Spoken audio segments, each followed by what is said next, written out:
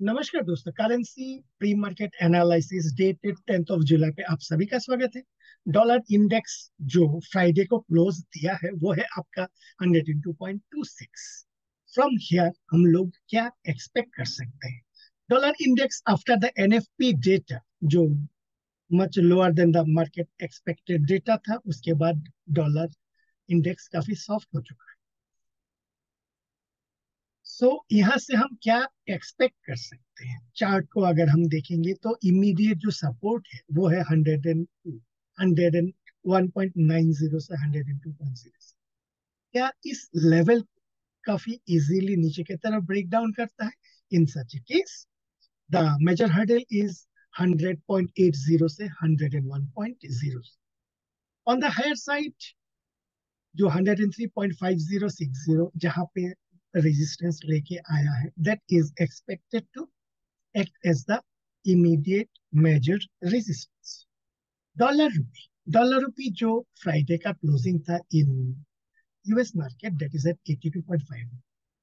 यहाँ पे देखने वाला चीज है, 2 दिन में शार्प अप मूव हुआ। थर्सडे एंड फ्राइडे का जो प्राइस एक्शन है उसमें शार्प अप मूव हुआ। उसका थर्सडे का जो आपका वेंसडे का जो अप मूव था वो क्लोजिंग दिया था eight 82.37, which is much above the resistance level। क्या रेजिस्टेंस लेवल था? प्राइस वाइज आपका 82.05 से 82.18 एक रेजिस्टेंस लेवल था, क्योंकि उसी एरिया पे पिछले 8-10 दिन से उसी लेवल से सेलर्स गॉट एक्टिवेटेड। एंड उसके पहले का 82.25 का एक मेजर सपोर्ट था जो ब्रेक डाउन करने के बाद expected to be a good resistance. तो इस रेजिस्टेंस को ब्रेकआउट करके ऊपर क्लोज देने का मतलब ये है कि यहाँ पे जितना भी शॉर्ट सेलर्स थे उन लोगों का स्टॉप आउट हो चुका। एक्चुअली क्या था कि मार्केट में ह्यूज इनफ्लोज आए देयर, पॉसिबली 8 to 10 बिलियन और मोर। उसके एंटिसिपेशन पे market expected dollar rupee to touch 81 और below, but invisible hands totally absorb the entire inflows. Not only absorb the entire inflows, rather on Wednesday moved higher and closed far above the sellers' imaginations. उसके बाद क्या हुआ? आपका Thursday को short sellers are forced to square off their positions, along with oil-related demand and short sellers squaring off their positions. ये dollar रुपये ऊपर चला गया एंड क्लोज्ड एट 82%। ये था इस जोन से, मींस द सपोर्ट जोन से रेजिस्टेंस जोन में जाने का एक कहानी, स्टोरी। अभी क्या है? अभी ये जो है higher end of the trend line पे, ये जो एक आपका ट्रेंड लाइन है वो ट्रेंड लाइन धीरे धीरे अभी आया है 82.65 से 82.75 के बीच में। तो यहाँ पे आप हमें डॉलर रुपये को इन conjunction two dollar index, in conjunction to crude oil bread means oil prices, and in conjunction with CNH, ये तीन चीजों से हमें देख।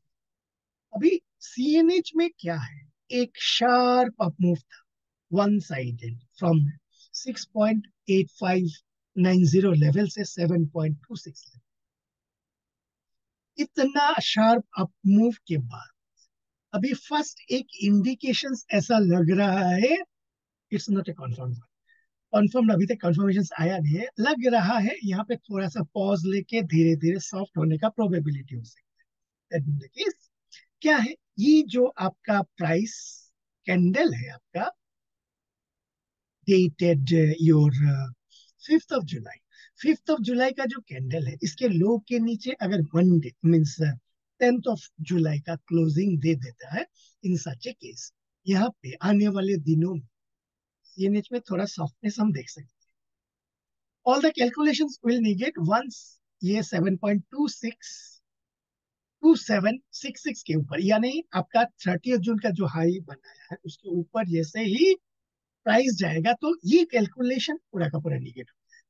सो लेट अस एज्यूम कि CNH इसके नीचे 5 जुलाई के लो के नीचे क्लोज दे देता है।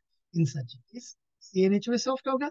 इन दैट कॉन्टेक्स्ट रूपी में भी थोड़ा सॉफ्टनेस आ सकता है, एंड देयर में बी ए पॉसिबिलिटी कि डॉलर रूपी आपका 82 on the lower side and 82.70 on the higher side में खेल सकते हैं। डॉलर इंडेक्स भी थोड़ा सा सॉफ्टनेस, हल्का सा सॉफ्टनेस दिख रहा है। ये 103.5060 के ऊपर अगर स्ट्रॉन्ग कैन क्लोज दे देता है, then it is going to be a concern. Otherwise it may help रूपी to little bit play with in the sideways range of 82.00 से 82.70 बीच में खेल सकते हैं। यहाँ पे एक एक्सेप्शन ये है, अगर मंडे ऑनवर्ड्स डॉलर रुपये अगर 82.90 के ऊपर क्लोज दे देता है, we need to be cautious, क्योंकि वहां पे हमें प्राइस एक्शन को नए सिरे से एनालाइज करना पड़ेगा। इसका मेन रीजन क्या है? एक तो है कि मीन्स कंसिस्टेंटली 82.8090 लेवल पे invisible hands are very active, very much active in sell, and this is the reason कि बार बार उस रीजन पे जाता है एंड नीचे आ जाता है बार बार। अभी 82.90 के ऊपर अगर डेली क्लोज दे देता है, दैट डजंट मीन कि जूम करके डॉलर रुपये ऊपर की तरफ भागेगा। नो, हमें मेजर प्लेयर्स का फुटप्रिंट्स ढूंढना है। इनविजिबल हिंट्स कैसे बिहेव करते हैं, मार्केट में फ्लोज कैसे हिट हो रहा है, whether the inflows are more or the outflows are more and what sort of things are there, उसका हमें थोड़ा सा साइलेंटली ऑब्जर्व करना पड़ेगा मार्केट पार्टिसिपेंट्स। लेकिन एज ऑफ नाउ लग रहा है 70 80 82.70 82.80 के ऊपर सस्टेन करना नहीं चाहिए। I am talking about in case 82.90 के ऊपर डेली क्लोज दे देते हैं, तो हमें वेरी केयरफुली मार्केट को ऑब्जर्व। सो ये हो गया डॉलर रुपये का। GBP डॉलर काफी तेजी है, उसका मेन रीजन क्या है? आपका weekly RSI took support at 60, that being the case ये डेली पुल बैक में हम बाइंग अपॉर्चुनिटीज ढूंढ सकते हैं। GBP INR में भी सिमिलरली काफी स्ट्रेंथ दिख रहा है। Weekly is means took support not at 60 but around 63.50 and moved higher। ऊपर का जो रेजिस्टेंस लेवल है उसको तोड़ के ऊपर की तरफ भाग गया। दैट बीइंग द केस यहाँ पे पुल बैक पे हम बाई कर सकते हैं लोअर टाइम फ्रेम पे। I am considering means calculations on daily chart, लेकिन ट्रेडिंग के टाइम पे इंट्राडे के लिए आप 10 मिनट 15 मिनट या 30 मिनट्स का टाइम फ्रेम पे प्राइस एक्शन को। यूरो डॉलर ऑल्दो फ्राइडे को एक अपमूव मिला एंड क्लोज्ड एट 1.0968, लेकिन daily RSI just raised eight 6, weekly is just above 60, लेकिन थोड़ा सा कन्फर्मेशन नहीं है। तो डेली का जो प्राइस एक्शन है हमें अभी देखना है कि क्या ये RSI 60 को क्लोज करके ऊपर की तरफ जाता है। अगर ऊपर की तरफ जाता है तो हमारा जो नेक्स्ट मेजर रेजिस्टेंस हो सकता है वो है आपका 1.1050 से 1.11। इसके ऊपर हम नए सिरे से कैलकुलेशंस देखें। यूरो आईएनआर पे भी अच्छा खासा तेजी दिख रहा है। RSI आपका अबव 60 पे है। यहाँ पे हम थोड़ा सा पुल बैक में बाइंग अपॉर्चुनिटीज ढूंढ सकते हैं। We need to keep euro dollar price action. Dollar यन बहुत ही मजेदार है। जैसे हम एंटिसिपेट इस लेवल प्री मार्केट एनालिस्ट, तो बार बार मैं ये यहाँ पे बोल रहा था कि देयर आर हायर पॉसिबिलिटीज के यहाँ पे। इसका मतलब ये नहीं कि आप इमीडिएटली जाके शॉर्ट, नो, पुल बैक ऊपर की तरफ जाएगा, then you can play from shorts, keeping your stop losses strict stop losses. JPY INR में तो बहुत ही बढ़िया मीन्स आपका 5 जुलाई का जो मैंने मेरा स्पेशल JPY INR का एक वीडियो रिलीज किया था, जहाँ पे 3 वर्ड एवरेजेस को आई हैव फॉरवर्ड टेस्टिंग के लिए आप लोगों के सामने प्रेजेंट किया था। उसका डिटेल्स आप मेरा प्लेलिस्ट में जाके देख सकते हो। वहां पे मेरा फर्स्ट टारगेट था आपका 0.5775 से 0.58 is the first target and the second target is eight 0.5865 जा। लेकिन ये जो मूव हो रहा है, आई एम नॉट, इसका मेन रीजन क्या है? ये स्ट्रेट ऊपर जा रहा है एकदम रॉकेट की तरह। जो प्राइस एक्शन रॉकेट रॉकेट की तरह ऊपर जाता है, वो फिर सडनली नीचे भी आ सकता है। अगर ये थोड़ा सा आप लोअर हाई लोअर लो फॉर्म करके ऊपर, higher high higher low form करके जाएगा, यहाँ तक गया, थोड़ा पुल बैक आएगा, फिर ऊपर जाएगा, हाई को तोड़ेगा, ऊपर जाएगा, न्यू हाई बनाएगा, देन पुल बैक करेगा। इस टाइप का मूवमेंट में क्या होता है? स्टेबिलिटी रहता है प्राइस एक्शन। बट यहाँ पे हमें इंतजार है एक पुल बैक का, there by making higher high higher.